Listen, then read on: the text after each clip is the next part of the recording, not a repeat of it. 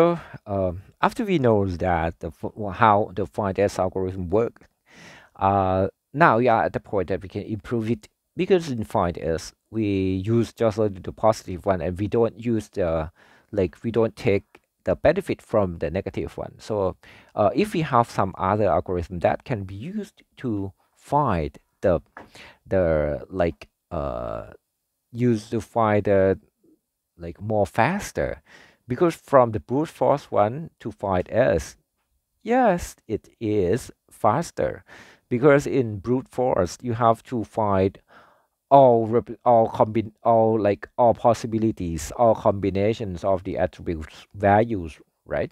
And then you have to choose the correct one, the one that covers just only the positive and not the negative one. And in find S you can just iterate through all positive examples. That is much more faster.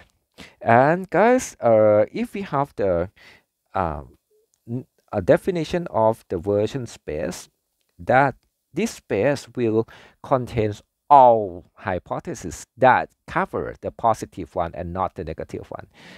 Or I can tell you, like, it is like the,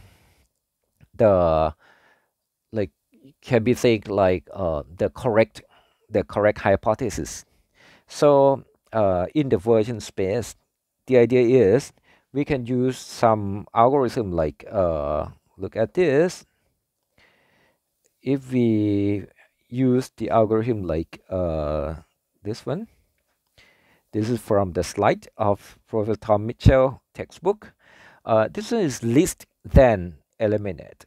Is that like we have to find all possible hypotheses and then check that if the hypothesis cannot or incorrect, like it cover the negative one, or it cannot cover all positive ones. It is like the one that is not in the list. So we have to list then eliminate. Okay. So we So this is one of the output from the version space that we want. That with like the this one, this one, this one, this one. We have like 6 hypotheses that cover all positive but not the negative. So guys, the idea is now the list then eliminate is the one that you have to list all and then remove the one that is not correct. I can tell you that not correct. Okay. So the other idea is we can use the other algorithm. That is, I can explain about this algorithm. Uh, we have another algorithm. It's called the candidate elimination algorithm. It is the algorithm that maintains 2 sets of hypotheses. This is, we have set G and set S. Or the set G is the maximal general hypothesis, and set S is maximal specific hypothesis. You can think that the set S is same as the one that we did with the find S1. We try to maintain the most or the maximal specific hypothesis. Okay, but for the G1 we never use it.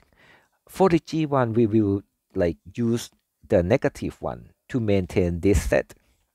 You can imagine that we try to maintain the, here we try to maintain the most general. So we try to keep the most general that can exclude the negative one. The job of G is try to exclude the negative. Okay, and the set S is try to include the positive.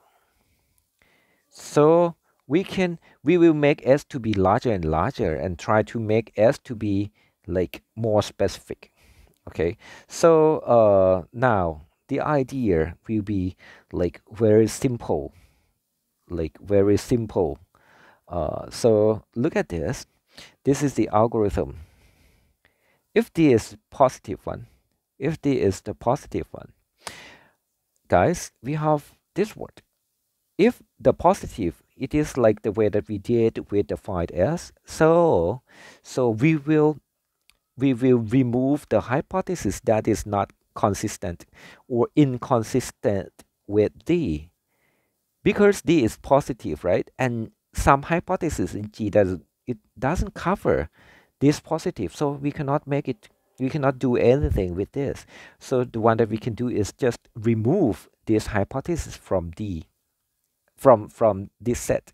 Okay, so this is the first step that you have to do, and then uh, this one is the way that we did with find S. Try to make it like minimal generalizations. That is, try to make it the smallest step of generalization. Okay, to make this hypothesis to be like consistent with this example. Okay, so this one is the way that we did with find S. Okay, this one is the way that we did with find S, and we have another one. We have another one. If there is some hypothesis that is more general than another, remove it from set S. So this one is like try to maintain S to be the most specific one. So if there is something that is more general than the other, we can remove it because it can be covered by the S. Okay. Also, so we don't need to keep this kind of hypothesis, the one that is more general than the other. Okay, guys. So if this is a negative one, look at this. If this is the negative one, the negative one, the S that cover this one must be removed. But in this representation, we don't have that kind of hypothesis. So if we remove, it means that we don't have any hypothesis left in this set. It means that there's nothing to do. So we can report that we cannot learn the concept from the data set. Okay, we cannot learn the correct hypothesis from this data set in this one. Remove from S any hypothesis is inconsistent with D, so we cannot do anything. Okay, guys, because this is the negative one, and S that is the most specific hypothesis, that still cover this one, so we cannot change. So it means that we cannot learn.